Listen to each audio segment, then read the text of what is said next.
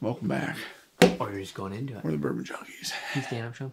So, like a week ago, or 2 weeks ago, or some odd period of time ago that exists in the past, not the future or present at this point, we asked a Facebook group to tell us a bunch of whiskey myths, but myths only. Okay. Myths only. Yeah, yeah, like popular myths. Could be a myth to the person, could be a myth to the community. Okay. Right? I gotta ask you. Right. Gotta ask about there's a little setup there. I kind of like it. Well, you want to run a little into the AM, dude? Yeah, I think we should talk about it. All right, there we go. There we go. Look at that, dude. Nice little into the AM flannel action. I wanted the jacket, not the shirt. Oh, shit. My bad, dude. Here you go. Ready? There you go, dude. Look at that. What are we going to do about the shirt, though? I mean, listen, we're kind of matching up right now. Kind of matching up. Little flannel, little bomber. I love this bomber jacket. And actually, this black flannel, because I'm going to take the bomber off. Dude, it's thick. I got a blue one, and I requested a black flannel because I love the blue one. If you guys are looking for a little into the AM action, there is a discount code in the description. Woo. Under this video and on the screen right now, intotheam.com/bourbonjunkies for like 20% off. So I'm gonna try something out here. It's a great deal, great clothes. Also, they're running a huge giveaway that is starting very soon.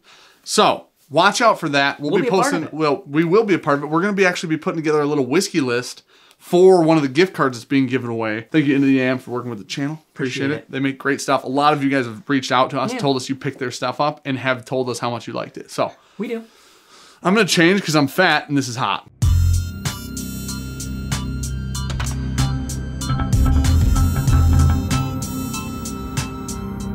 So today, like we said, we're going to talk about whiskey myths that people in the Facebook group, people in the community, mentioned to us. We're the myth busters, dude. We're the whiskey myth busters. Okay, that's probably we got science on our side. You're a chemist, right? We got the savant on our side, aka the expert, aka the best ever. One of them. Expert, yeah. Right, okay. Exactly. Myth number one. I see this one a lot. Okay. People still talk about this one. Okay. That bourbon has to be made in Kentucky is one that people still cling to because bourbon is known as the bourbon country. Kentucky is known as the bourbon country, It's where it came from. It originated. Yeah, 100%. I will cut you. You said bourbon is known as the bourbon country. You said those words. I'll run it back if you want. Kentucky. Did I not? Hey, real quick, black and white runner back. Bourbon is known as the bourbon country. Now that we know what you said, because it was bourbon, Kentucky, you're 100% right in your thought process. Kentucky is seen as the heart of bourbon. Yeah, because the originator of bourbon. Realistically, it is where most of the big main distilleries are. Old Forester, Buffalo Trace, Heaven Hill, Wild Turkey, a lot of those guys. Everyone. Less and less now, it is being made there. Yeah. They're still making a ton of it, but a lot of craft distilleries are popping up everywhere. We talked about it before, this little company, NGP, Midwest Grain Products, very true. Where we never talked about it in that video. In Indiana, producing a metric shit ton of bourbon. Yeah, Sean and I were trying to find like an actual statistic as to how much is made in Kentucky now. Yeah. What we found was in 2013, 95% of bourbon was made in Kentucky. Yeah. What we found was in 2015, 85% of bourbon was made in Kentucky. Which is a large volume. If you're in 2 years, 10% less, right? Yeah. So, like Sean just mentioned with the craft stuff, in probably 17, 18, there was a huge craft boom. Yeah. And so when that boom happened, that percentage of whiskey being made in Kentucky just keeps getting lower every year. So it doesn't have to be made there.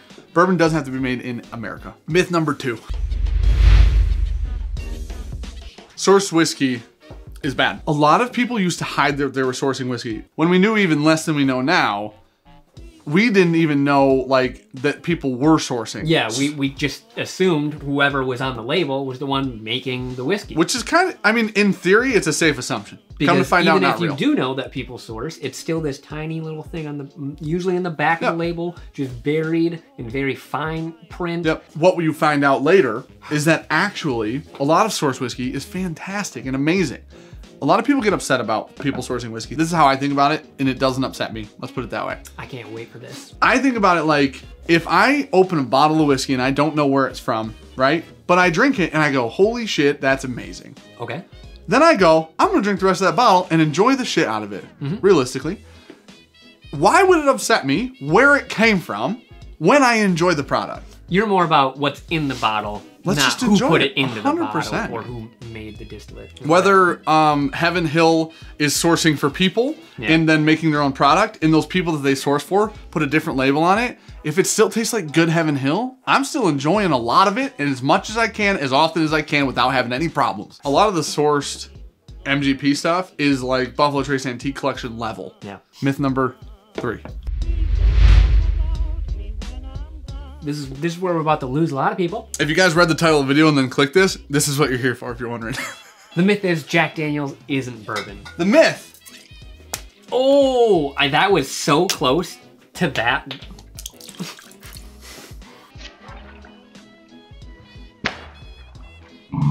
Is Jack Daniel's bourbon or is it not? Yes. If you go to their website, no.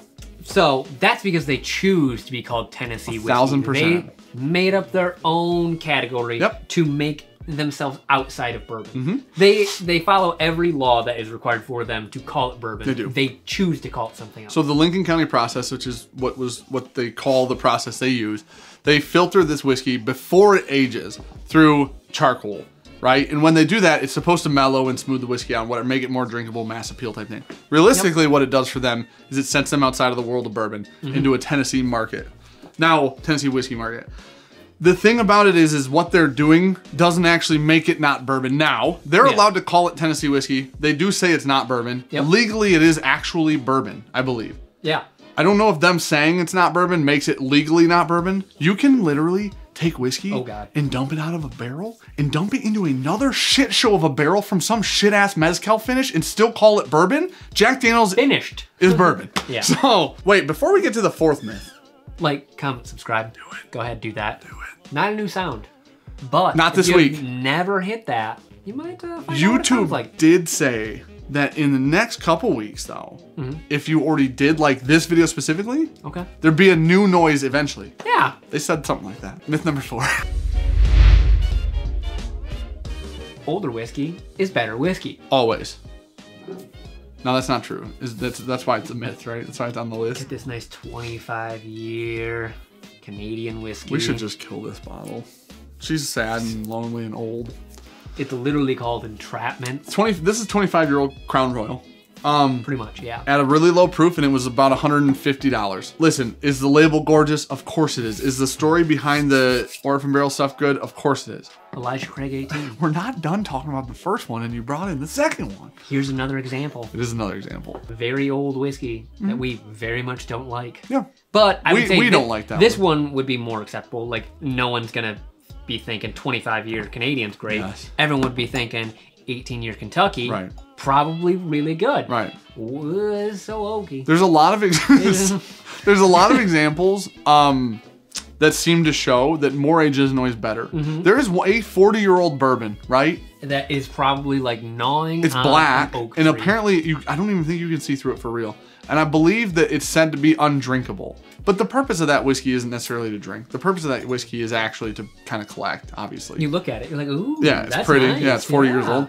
But the reason that bourbon has a hard time, like beyond these, you're using whole hyper aging. Yeah, it's all brand new oak. Whereas Scotch is using a lot of secondary barrels. This is why I have such a hard time when people like speak so highly of a whiskey based on like a tech spec sheet. Yeah. Where the sheet's like, well, it's $100 and it's 18 years old and it's 100 proof. And you're like, oh, it's all these great things. The problem is I haven't drank it. Yep. The problem is it could still be miserable. Theoretically, could be awesome, and it could also be awful. How the whiskey turns out is so determined by climate and where it is in a warehouse. There's a sweet spot for everything. Yeah, and what kind of wood you used and which tree was cut down. Like, I would also just kind of extend this to ryes. Like, you can have a young rye, 2 years, that's amazing. True. A lot of bourbon, you're talking like a 6 to 12, maybe 15 years, a sweet spot, often. Not always, but often. So don't get fooled by an age statement on a label. It's not always the best thing in the world because it's 15 to 20 to 20. Pappy 23 is not the best Pappy, just saying.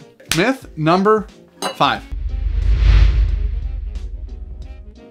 Expensive whiskey is always better than cheap whiskey. Yeah. You ready for this? Oh, I forgot. I don't like this one. Oh, we almost lost her. Don't worry about it. I don't like this. I don't like this flip because this is not a cork.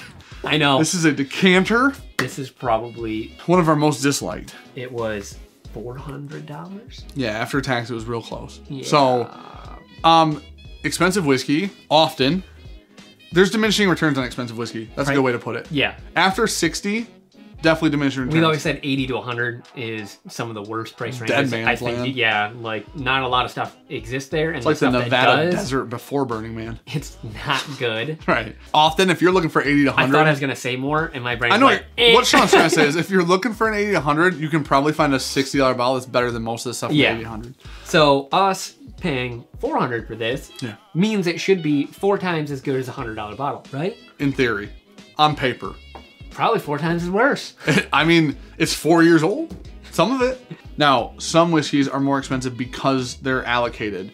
Some whiskeys are more expensive because their age and proof and all this stuff is great on price paper. Does dictate some things being a little bit better. Right. The more sought after bottles are usually a little bit more. Sure. But don't be fooled by something with an age statement or a price tag if it's something that you've never heard of. Right. I mean, all these ideas go together that it just doesn't equal better whiskey. Right. That's why this idea that if you walk into a shop and you don't know a lot about whiskey and you go look at the top shelf and you go, that's 100, Old Forester 1920, 60, so that's probably better than Old Forester 1920.